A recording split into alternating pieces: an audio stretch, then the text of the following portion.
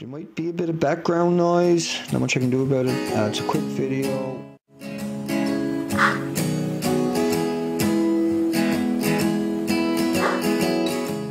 Please feel free to re-upload this video. We need to get this kind of stuff out. Typhoon is being blamed in the Philippines. It was an F4 tornado, 100 miles wide. And then it was still tornado for 200 miles on either side of it. But anyway, they're at the climate meeting, and of course, you know, people that are traumatized from the Philippines. Science tells us simply that climate change will mean more intense tropical storms as the Earth warms up. That would include the oceans. The energy that is stored in the waters off the Philippines will increase the intensity of the typhoons. Okay, that's the global warming. Then we got the Telegraph, where he wrote another article, and they don't mention about the 300 tons a day coming out of Fukushima, radioactive water. But as highly radioactive water from Japan's Fukushima nuclear plant is pouring out at a rate of 300 tons a day. In another one of the Telegram, they actually do mention it, but at the bottom of the article, in July, the company confirmed that as much as 300 tons of water escaped into the Pacific every day since the disaster struck 29 months ago, see? But come up and look, you got to go a long way up, and they mentioned 300 a number of times, but it's not a day. You got to go all the way to the bottom of the article to read that part, see?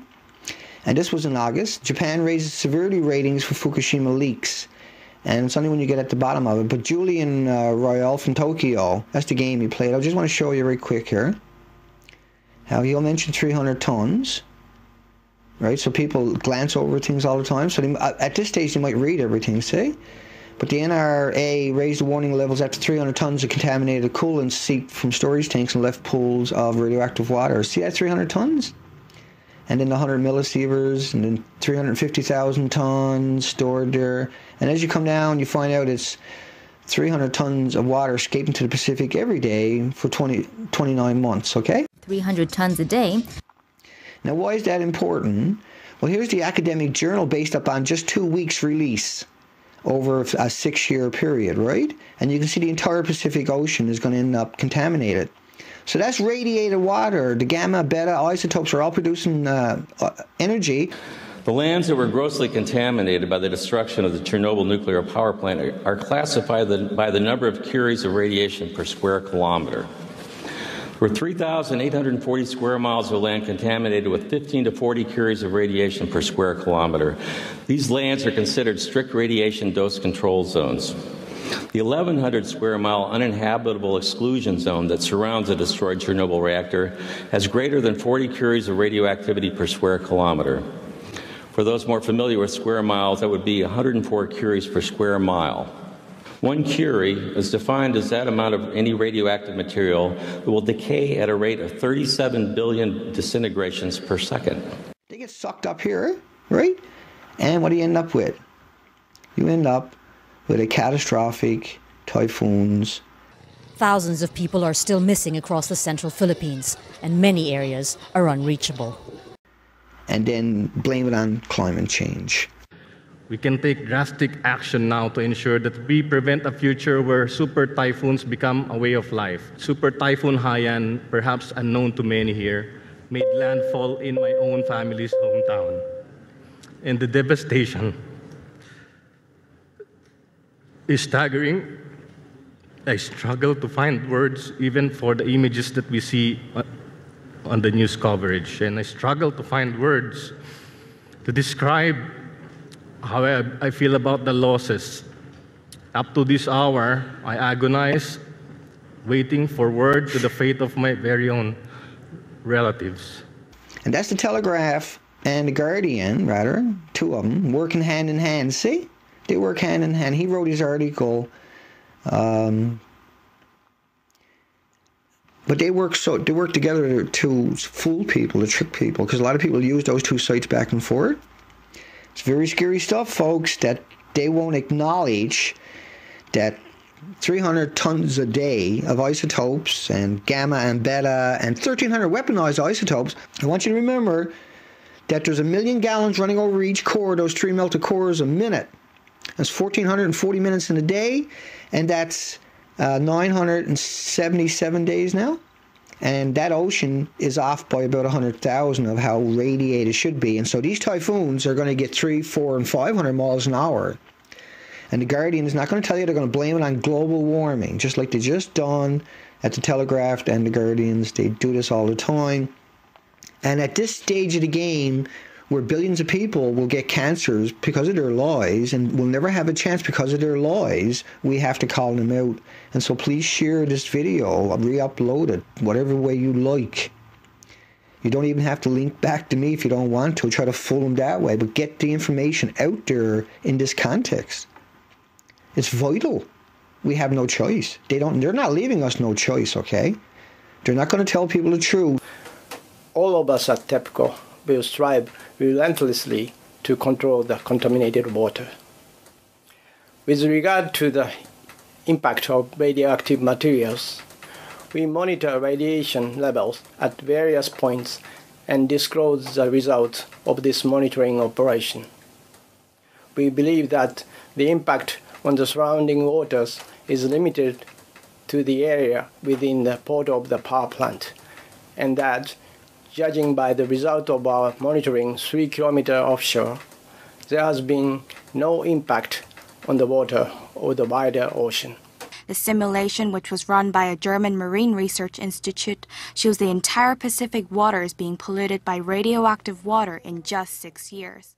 It's up to you, it's up to us, it's up to everyone to push back. No, push back, please. I'm begging people. We can do this. We can defeat them. All we got to do is bring the truth to the light. And this is real truth. When you show them that model, go look it up yourself, right? That's from the major Asian media, folks.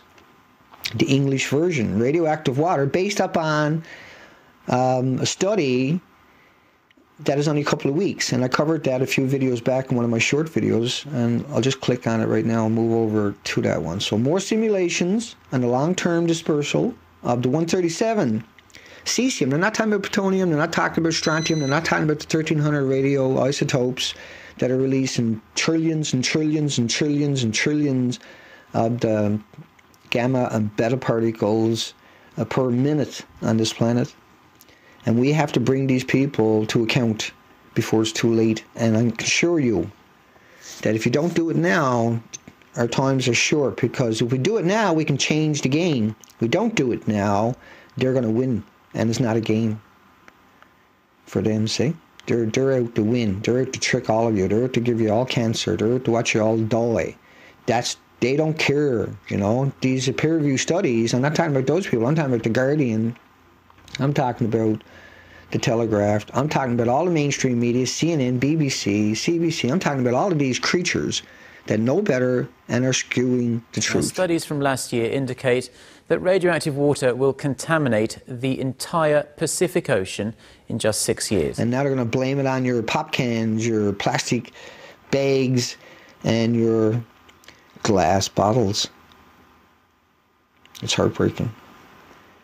And they're using the loved one's trauma in order to come out. I speak for my delegation, but I speak for the countless people who will no longer be able to speak for themselves. And blame it on your pop bottles. I speak for those of the people now raising it's time to save survivors and alleviate the suffering of the people affected. Blame it on your children. After perishing from the storm, I speak also for those who have been orphaned by the storm. Blame it on your little automobiles. We can take drastic action now to ensure that we prevent a future where super typhoons become a way of life. Japan. See how they skewed that? Even in August of 2013, they can't come out and say 300 tons a day in a headline. They just can't do it. They got to put it at the very bottom of the article, and with a whole bunch of 300 before it to skew it. See? Tell the truth. People are big. They can handle it. That's the reality of it. They can't tell you the truth because they won't have a job tomorrow morning when they wake up. That's the facts. Take care, folks. Because cancer, leukemia, genetic mutations, birth defects, malformations, and abortions at concentrations almost below human recognition and comprehension. They are lethal at the atomic or molecular level. we will continue to announce all relevant information in a timely and proper manner. We need to get subscribed and get this unity stronger and beat YouTube at their own game.